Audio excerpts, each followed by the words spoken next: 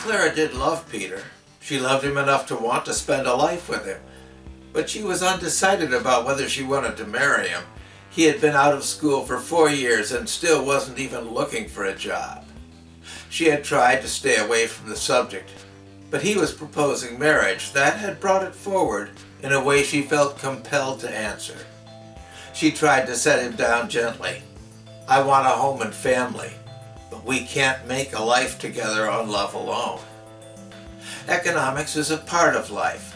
The very purpose of family is merging into a unit, and that commonly comes with a family intent, an intent to bring up a next generation. People without an income have a very restricted opportunity. They have less to offer as their part in the nation, and less to offer in their support of a family. In the United States, we have a sovereign people who own their nation, who own their government, and who also own their economy. It is owners who set purpose on what they own. The purpose for the U.S. economy is the purpose for the people. It is purpose that includes economic freedom and prosperity. And this perspective is essential. It is our key for effectively understanding our economy. People are the only party in interest. Nobody else matters. If the economy is not serving people, it does not serve anybody. There are only two real performance metrics for our national economy. One is what goes to people as economic product. The other is what comes from people, what we commit to get what our economy produces. The human purpose for having an economy is converting that time and effort that we choose to commit to productive pursuits into goods and services that we both receive and value. This is also the citizen purpose, for we are the people who commit the time and effort to productive activities. It is also the public purpose, for we are the public. There is no other public to receive what our economy produces. The question isn't how many people are unemployed. It is whether our economy has needful employment for people to earn good income from their efforts. Performance of the economy is in freedom to choose where to work, and prosperity that comes with what people commit to their economic activities. Prosperity is in citizens being able to choose to spend on what their economy produces to meet their needs and wants. It is economic freedom. It is having sufficient resources to live well, to raise the next generation, and to support senior family members in retirement. When someone else decides where you get to work, it is economic slavery. Having access only to products others would have you purchase is economic slavery. Having someone else spend your money on what they decide is right is economic slavery. As an initial metric, the number of hours the average family must work in a lifetime to gain a reasonable living is a working measure of prosperity. In my grandfather's generation, only the fathers worked and raised large families, and mothers were expected to maintain the home and family. In my father's generation, fathers were expected to work for a career, and mothers were welcome to work and to supplement the family income. In my generation, many families feel the need to have two income earners and hired others to care for the younger family members so that both parents could work. Our long-term witness shows a declining prosperity. We have a working rule for this from performance engineering. If things are failing in spite of what we are doing, and we continue doing the same things, the result will be future failures. If you continue doing the same thing but with greater effort and intensity, it will yield an even more spectacular failure. Gaining an increase in our economic performance is going to require some fundamental changes in direction. We have attempted changes to our economy in the past, but still have a resulting loss of prosperity. Doing the same type of changes more intensively invites more spectacular declines. That is the reality of performance. In modern commerce, we have business largely performed under corporate leadership with external management through legislation and government regulation. Our economic efforts are through corporate business entities that are run by administrative management leaders. Each business performs the economic function. It consumes the time and effort of employees to produce goods and services. When the businesses are most effective at this function, the economy will be most effective at satisfying the public's purpose for having an economy. We have the immediate challenge of corporate leaders who firmly believe that their management decisions will determine the success or failure of their businesses. The only real decision makers who determine business income are the customers who buy or refuse business products. For other corporate relations with outsiders, the corporate owners are just the source of the corporation's capital resources, with the corporate leadership deciding how much of the business earnings they should distribute to investors. These leaders are corporate employees, making decisions on behalf of investors with neither effective agency established nor personal responsibility accepted as to those investors. To challenge this further, the administrative leadership of modern corporations sees itself in ongoing competition with labor, the working employees. Put this into our understanding of the purpose for the economy, the people's purpose. The modern corporation is not focused on representing the owners, except on a trust-me basis that assumes support for internal corporate decisions.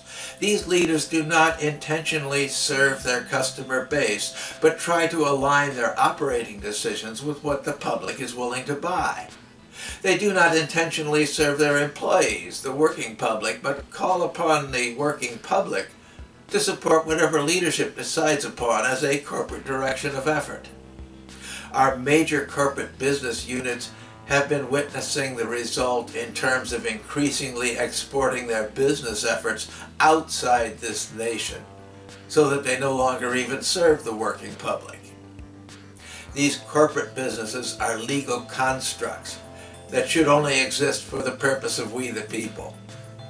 The legislation that continues to support their existence, like law itself, has been based on the sovereignty of leadership, on the business aristocracy that gets its living through the productivity of the people working within the corporation. What we have been doing creates internal division between leadership and labor, though both are hired to operate the same business. As noted in earlier lessons, there is no less effective way to do anything than to divide into competing camps where one side can accomplish only what the other side cannot prevent. Our technical term appropriate to internal competition is waste. Waste is cost without benefit. Type 2 waste is output from the business that neither earns nor contributes to earnings. Type 1 waste is incoming resources that do not contribute to business performance. Taxing business is waste. It is removal of income from investors in terms of what no longer comes to them as return on their investments. It is removal of income from employees in terms of what the business cannot earn to pay them as income or benefits.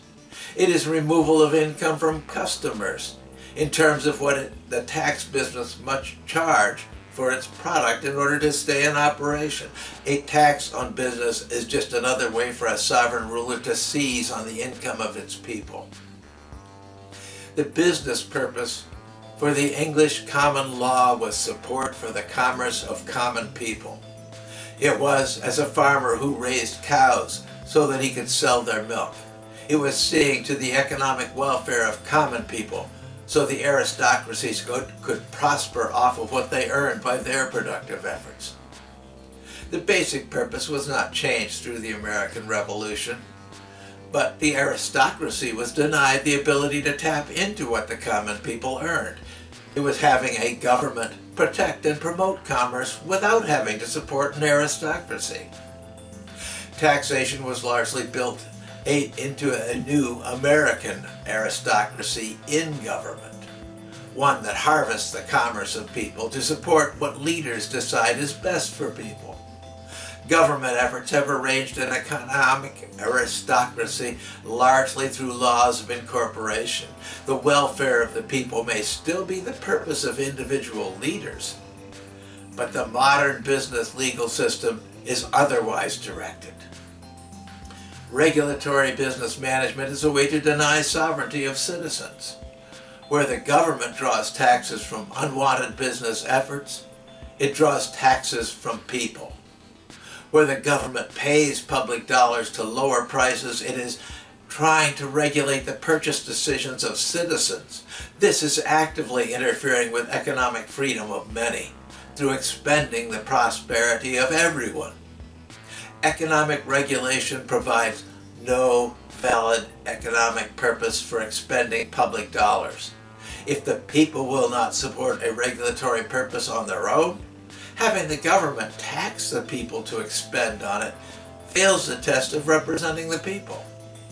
Public spending on politically determined actions has been ramped up until it is a severe blight on personal prosperity. A tax bill exceeding 25% of all that a person earns severely damages prosperity of citizens. Wherever government spending supports a huge part of the public, they will not be producing value for other people to receive. Non-productive people are a drag on the economy. The productive capacity of the United States is awesome. It has been able to keep us out of utter poverty for decades, even with the sovereign-leaning government sucking prosperity out of it. There are indeed changes to be made by following generations. They will not be effective through additional government spending, but through redirecting government to actually serve the public, supporting the economy by insisting that our business elements deliver what people value to the people who value it. The change will not be through government creating employment through spending public dollars, but through working to eliminate the waste that is sapping our economic performance. The change will not be through government regulation of industry, but through empowering citizens to own and operate corporate entities, keeping our business entities focused on serving their owners, their customers, and their employees.